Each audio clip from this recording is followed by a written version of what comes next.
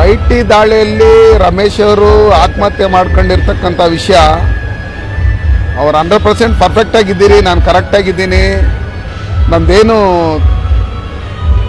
ಯಾವುದೇ ರೀತಿಯಾದಂಥ ಉಳುಕಿಲ್ಲ ಇನ್ನೊಂದು ಮತ್ತೊಂದು ಅಂದರೆ ಅದನ್ನು ಏನು ಕಾನೂನು ರೀತಿಯಲ್ಲಿ ಯಾವ ರೀತಿ ಎದುರಿಸಬೇಕು ಅದನ್ನು ಎದುರಿಸಬೇಕು.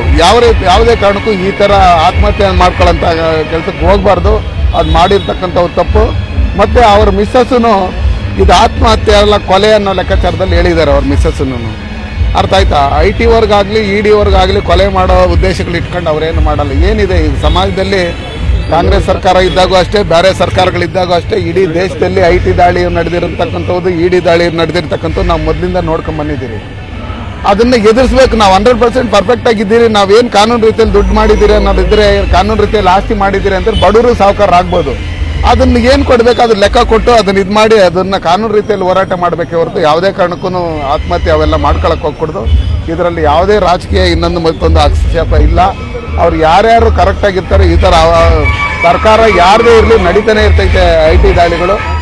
ಅದಕ್ಕೋಸ್ಕರ ಈ ಥರ ದಾಳಿಗಳು ನಡೆದಾಗ ಯಾರೂ 100% ಕರೆಕ್ಟಾಗಿದ್ದರೆ ಅದು ತನಿಖೆಗೆ ಒಳಪಡಿಸಿ ಏನು ಮಾಡಬೇಕು, ನಾವು ಅದನ್ನು ಎದುರಿಸಕ್ಕೆ ಸಿದ್ಧ ಅನ್ನೋ ಲೆಕ್ಕಾಚಾರದಲ್ಲಿ ನಿಂತ್ಕೋಬೇಕು. ಅದು ಬಿಟ್ಬಿಟ್ಟು ಆತ್ಮಹತ್ಯೆ ಮಾಡ್ಕೊಂಡು ಕೊಡೋದು ಅಂತ ಹೇಳ್ತೀನಿ. ಅಲ್ಲ, ನಾನು ಹೇಳೋದಂದ್ರೆ ಭಯ ಪಡೋಂಥದ್ದೇನು, ನಾವು ಕರೆಕ್ಟಾಗಿದ್ದರೆ ಭಯಪಟ್ಟು ಆತ್ಮಹತ್ಯೆ ಮಾಡ್ಕೊಂಡು ಅವ್ರಿಗೆ ಹೆಂಡತಿ ಮಕ್ಕಳು ಎಲ್ಲ ಇರ್ತಾರಲ್ವ, ಅದಕ್ಕೆ ಉತ್ತರ ಕೊಡಬೇಕು.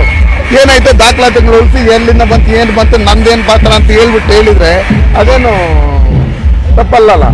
ಸಮಂಜಸವಾಗಿ ನಾವೇನೇನು ನಮ್ಮ ಹತ್ರ ಹಣ ಇದೆ ಅದನ್ನು ನಾವು ಫಸ್ಟೇ ನಾವು ಬಿಡುಗಡೆ ಮಾಡಿದರೆ ಅದಕ್ಕೇನು ಕಟ್ಟಬೇಕು, ಯಾವ ಥರ ಇದು ಮಾಡಬೇಕು, ಯಾವ್ದು ಮೂಲಗಳಿಂದ ಬಂತು ಅಂತ ಹೇಳಿ ನಾವು ಅಲ್ಲಿ ವಿಷಯ ತಿಳಿಸಿದ್ರೆ ಸಾಕು. ಅದಕ್ಕೆ ಆತ್ಮಹತ್ಯೆ ಒಂದೇ ಅಲ್ಲ ದಾರಿ.